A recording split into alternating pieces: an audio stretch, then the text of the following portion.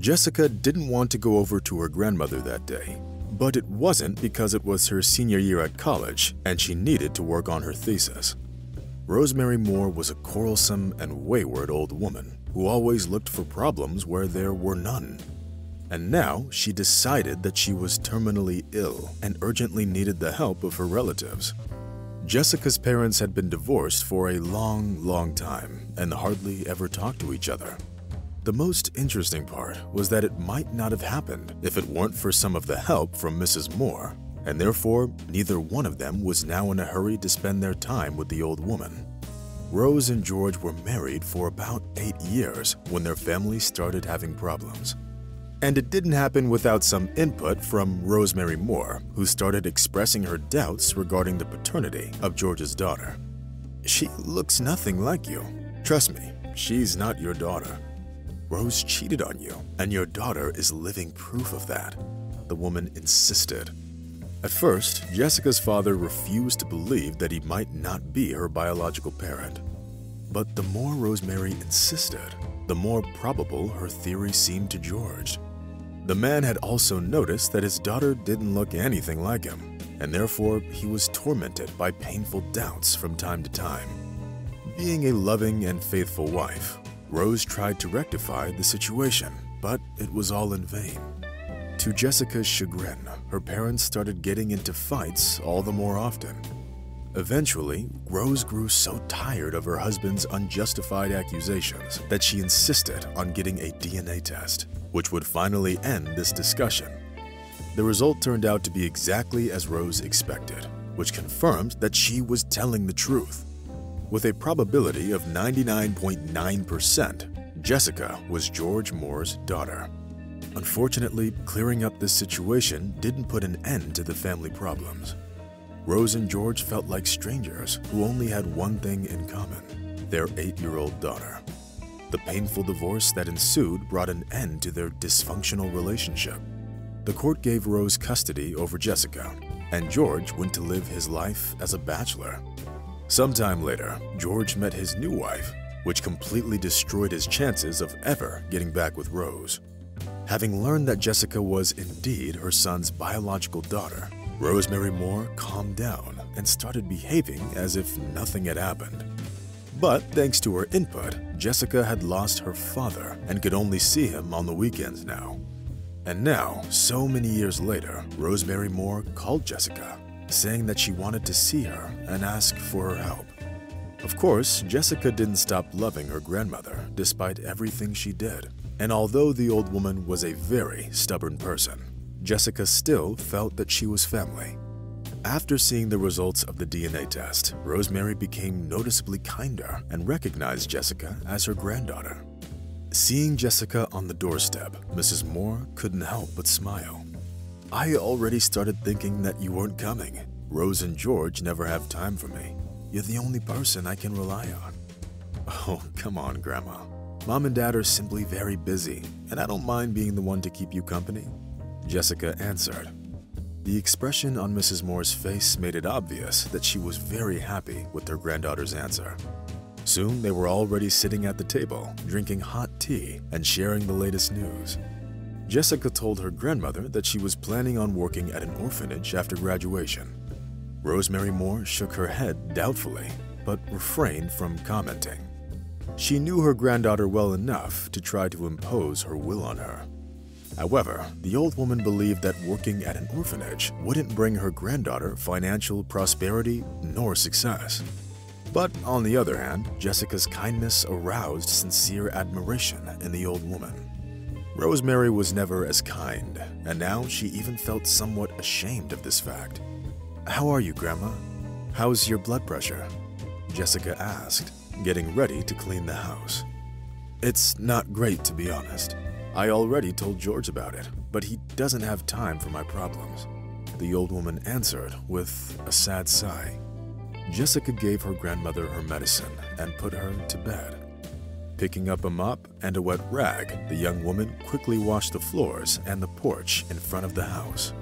She then went on to clean the guest room, which was a terrible mess.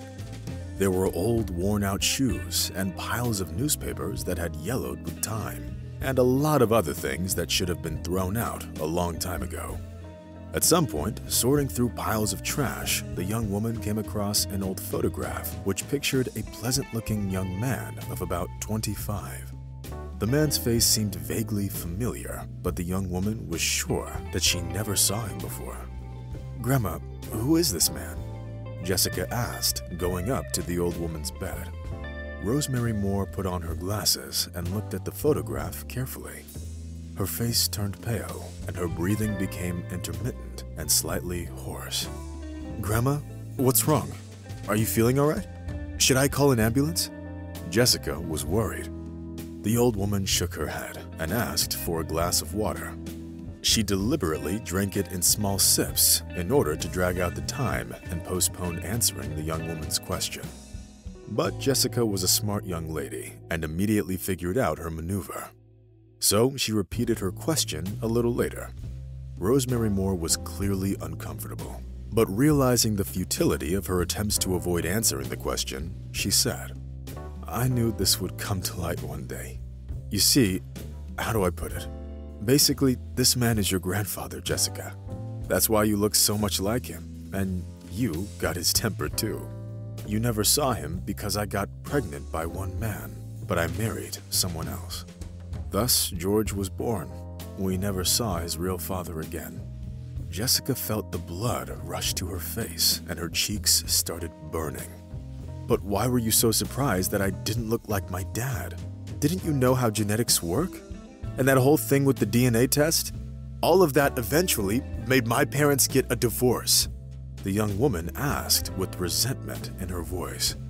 Rosemary Moore teared up as she realized what a terrible mistake she'd made. "Please forgive me, Jessica. I don't know what came over me. For some reason, I got into my head that Rose had been cheating on George and got pregnant by someone else," the old woman answered with a sob. Only now did Jessica understand her grandmother's motives. Rosemary made a mistake in her youth, and it clouded her judgment for the rest of her life. Realizing that she couldn't change the past, the young woman switched the conversation to a different topic. She decided to keep the photo of her grandmother's ex as a keepsake. A year flew by. Jessica graduated from the university and went to work at an orphanage just as she planned. Moreover, the young woman was sure that she'd made the right decision and never doubted it once. The only thing that upset Jessica was the pitiful state that the orphanage building was in, since it hadn't had any work done on it for over 50 years. Of course, the management often talked about the need for renovations, but things never went beyond words. One day, as she was on her way home from work, Jessica saw an old man standing at the bus stop. The elderly man was moving his head from side to side somewhat strangely, trying to catch the eyes of the passers-by. It was quite cold outside, and the old man was shivering, wrapping himself in a shabby jacket in the autumn wind that was piercing him to the bones. Realizing that something was wrong, Jessica stepped closer. "Excuse me, sir. Do you need help?" the woman asked.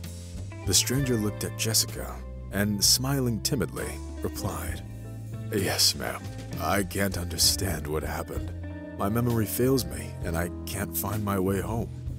"It's okay, sir. Let me help you. I live nearby, a quarter-mile away from here. And I live alone, so there's enough room for you to stay with me," Jessica said. The young woman was delighted that the old man accepted her offer. He couldn't remember his name or virtually any other information about himself. "It's okay. He'll have to rest. It will help him come to his senses, and then we'll figure out what to do next," Jessica thought. At home, the woman cooked dinner for the old man and helped him get settled in the guest room. "Here, you can take a rest and we'll decide what to do next tomorrow," Jessica said.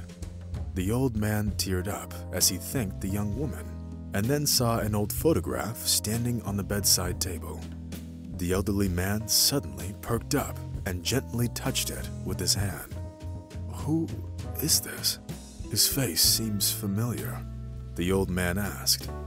"Oh, this is my grandfather, or rather my biological grandfather," the woman corrected herself.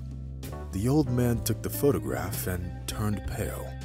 A gleam of realization flashed through the man's eyes and lit up his face with a sweet smile. "That person is me, ma'am. Only back when I was young. Sure, I have memory problems. I don't remember anything I should. But I'm sure of this. That's definitely me. And in the background is a stadium where a concert of one of the most famous rock bands was held," the old man whispered. Finding it hard to believe the old man's words, Jessica compared the stranger's face in the photograph to that of the elderly guest. They definitely looked very much alike. There was no denying it. How did I not notice it right away? Jessica thought. To her great chagrin, the old man couldn't remember neither his first nor his last name. Since it was already rather late, they decided to deal with everything in the morning and go to bed. Jessica spent the night in agonizing anticipation, and when the morning finally came, there was a knocking at the door of her house.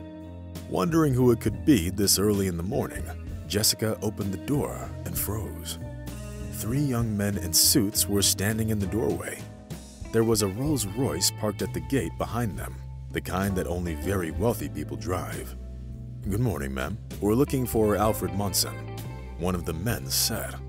Jessica raised an eyebrow in surprise, but didn't have time to ask a single question. "It's the old man you took in last night. He's my father. He has memory problems, and as luck would have it, he forgot to take his meds yesterday, so he got lost. When he gets that way, he's like a child, only a big one," the stranger explained, seeing the confused look on Jessica's face. In addition to a change of clothes, the man brought medicine for Mr. Munson, who immediately took it. Soon, his memory slowly started to return, filling his mind with images and memories. Now, there was no doubt left as to who the man in the picture was. It really was Alfred Munson. That photograph was taken shortly before he broke up with Jessica's grandmother. During his long and eventful life, the man managed to make a decent fortune, which he passed on to his son. Alfred didn't even suspect that he had another son out there, because Rosemary Moore cut off any contact with him when they broke up. And now, the elderly businessman found out that he didn't just have another son, but also a granddaughter who helped her grandfather without even knowing who he really was.